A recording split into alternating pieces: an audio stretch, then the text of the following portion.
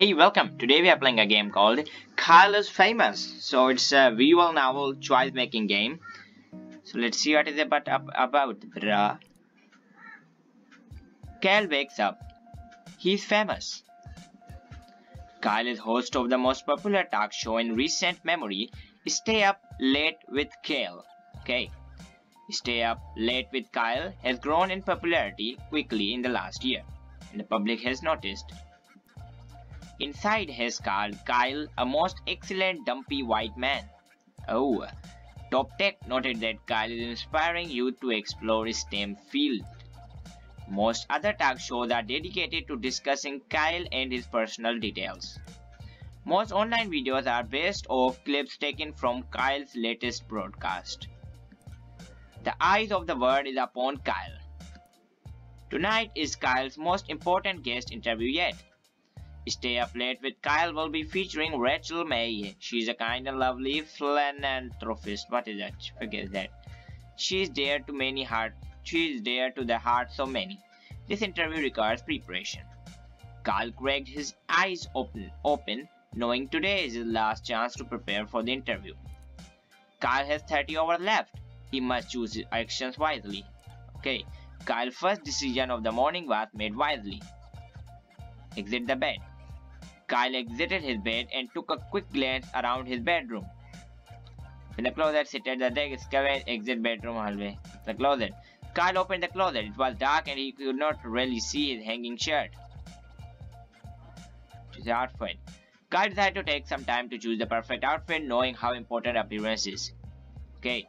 Jeans, skunk, silk suit. Kyle maliciously scrambled his dumpy body into the suit. The chest pockets were filled with random knickknacks. Back to room. Kyle returned to the center of the bedroom. Sit in the room. Kyle made his way over his desk and sat down. Write note for interview. Back to room. Check in this one.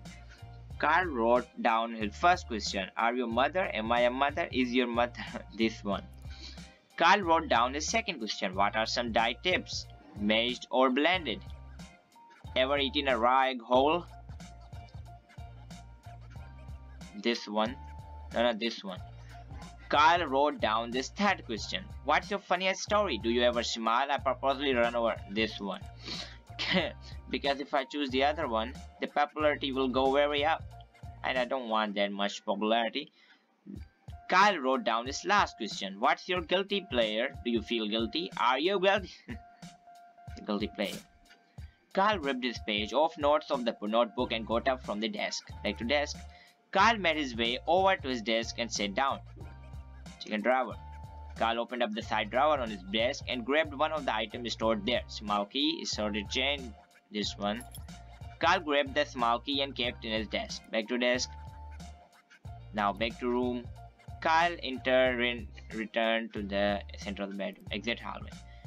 Kyle walked into the small hallway that connects the room of his apartment together. Checked locked doors, moved to the kitchen. This one. Kyle walked to the center of the kitchen. Opened fridge. Kyle opened the fridge intending to find something to eat. Eat a crust on fridge wall. Eat the fridge. What the fuck? Prepare breakfast. This one. Kyle constructed a breakfast for poached eggs and toast along with a small fruit cup and grilled sausage. Eat it. Kyle. That's a very annoying sound. Kyle ate his breakfast slowly and thoughtfully, enjoying every bite. He felt refreshed. Kyle walked to the center of the kitchen.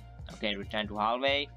And we should check locked doors. Kyle walked over to the strange door in the hallway, but found quickly that the door was locked from the inside. No, I don't want some shit. I just want to leave. Kyle walked out into the middle of the road and took a long pondering look around him. Visit downstairs neighbor, visit tech store. This one. Kyle approached his downstairs neighbor's door and knocked. A middle-aged woman named Gabby answered the door. She looked at Kyle expectantly. Good morning, neighbor, said Kyle cheerfully. Gabby looked at Kyle expectantly. Ask Gabby about Gabby. Ask Gabby about Wackle. I should ask her because Gabby, Kyle said, what are your true thoughts about Rachel Mary? Kyle hurried to the set. Sitting across from his host chair was a glamorous woman with an air of genuinity. And Kyle approached her. Rachel looked up and smiled. "Good evening, Kyle," she said, looking him in the eyes. "I've been looking forward to being here." Kyle responded, "Scream this one." "And I as well, Rachel," answered Kyle, extending his hand in greeting. "You are a most welcome guest. Shake hands." After other mild exchange of pleasantries, I don't know this word, fuck it, Kyle and Rachel were promoted to take their places for the broadcast. Oh. A moment after seating, the studio lights brightened and the cameras clicked on. "Good evening, everyone," said Kyle, looking at the camera. "Welcome back to the Stay Up Late with Kyle," introduced Rachel. "Tonight I have the pleasure to interviewing the lovely Rachel May, who needs no more introduction." Kyle mentioned to Rachel, who smiled and waved at the camera. "Hello, Kyle," she said. "I am glad to be here." "Well, I'm sure we will have a lot of discuss, so we might as well dive right in," said Kyle. "I am very ready," said Rachel with a winning smile. Kyle produced the notes he had taken earlier. This one. "Are you a mother?" "Rachel, I and many others would love to know, are you a mother?" Kyle looked up from his notes. "Well, being a single woman with a career," she answered, "that's not something that has crossed my mind." Rachel smiled genuinely at Kyle. "Very reasonable indeed," said Kyle. He referenced his paper of question. What's your funniest story? You have been involved in a lot of different things, said Kyle, but what's your funniest story? Well, that's a great question, Kyle, said Rachel. I think the story I ever remember is the first time I tried to make dinner for my family. And that's hilarious. Hilarious. In the soup I made, I swapped out the water with milk and tipped what the frig jar in the pot. While my family was sick from trying to eat it, I swapped their things and locked myself in their room. Hell yeah. Rachel laughed elegantly. Kyle decided to move on because... What's your guilty pleasure? We all have one. What's your guilty pleasure? Ooh, well, that's an easy answer. Dipping pickles in chocolate sauce. The fucky. It might sound strange, but it's tangy and sweet at the same time. I eat it far too often. Rachel smiled sweetly. Kyle asked another question. A burned question from the fans said, Kyle, beef, do you prefer it mashed or blended? Rachel answered quickly and honestly, mashed. And no more was said on that matter. After reading his final question, Kyle looked up from his paper. Well, Rachel, he said, I think that's all I was planning to asking on you. If that's the case, Kyle, may I ask you something in return? Asked Rachel, smiling one more time. Do you prefer for your interviews in advance? Because you seem very together. Before Kyle could answer, the camera shut down. The broadcast was over. Kyle returned home knowing the interview had gone well. But as he lay in bed and drifted to sleep, he felt that perhaps something was still missing. Hell yeah. Ending all this shit, this and a late one.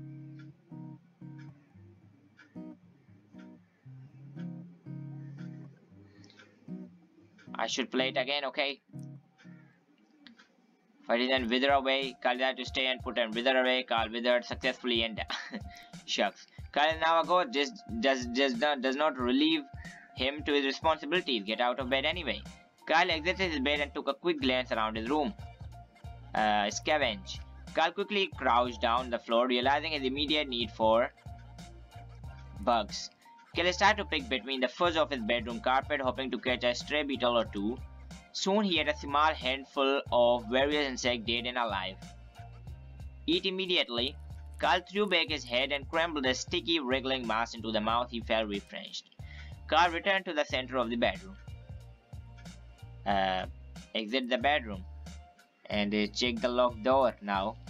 And float through his ghost. Kyle used his ghostly power to walk straight through the door. Kyle found himself in the room. He staged the various items sent to him by fans. Check swinging machine. Kyle walked over to the dilapidated swing machine. Its back was only half removed. Kyle found himself in the room. He stayed. Okay, check supernatural artifact. This is one of the many mysterious artifacts Kyle has been sent over the year. Smash. Kyle began pounding the mysterious artifact with both fists. Within a few hours, it's become dust. An ancient force trapped in the artifact released and turned Carl into a lizard demon. Oh yeah. Carl found himself in the room. He stayed the various item. Okay, take swing machine. Carl walked over to the depleted swing machine. Its box was only half removed. Okay, back to hallway. Leave apartment. Visit tech store. Carl walked into the clean white tech store. He was greeted by Techno Jim, but he was a ghost. An elaborate cutout mascot with flashing light asked attendant for free sample steel Taco Jim. Quickly before the attendant could acknowledge him, Carl grabbed Techno Jim by the shoulder. Finding that Techno Jim cardboard feet were bloated to the ground, Carl started to pull upward forcefully. After several tugs, Techno Jim broke free, leaving one foot and one leg behind. Carl glanced at the attendant, who was staring bewildered, and ran outside. Carl walked out into the middle of the road and took a long, pondering look around him. Return? No. I should now leave apartment. Carl hurried to the set. Paranormal ceased to be a ghost before he arrived. Sitting across from the host was a glamorous woman. Okay, as Carl approached her, Rachel looked up and smiled. Rachel smiled and turned to horror as she realized she was looking not at a human but a lizard, demon, ghost, bitch. Pandemonium and used. Script went flying. Crew member ran in all directions. Lights were knocked over. As Carl watched the chaos around him, his lizard demon form involved his last share of humanity. Carl grew to the massive size. Within the several minutes, he had demolished the now empty set. A local force of 5 spunky teenagers in brightly colored apparel arrived at the scene to fight Carl. As the teenagers swung at him with their spunky individualized weapon, Carl pushed them over with his foot. Carl's rampage of his studio ruins continued, but in another part of the city, a hero was rising up. A dusty apartment on the top floor of an older skyscraper in the oldest part of town sat a large man named Frank. Few people in the world knew that Frank existed, fewer knew his name.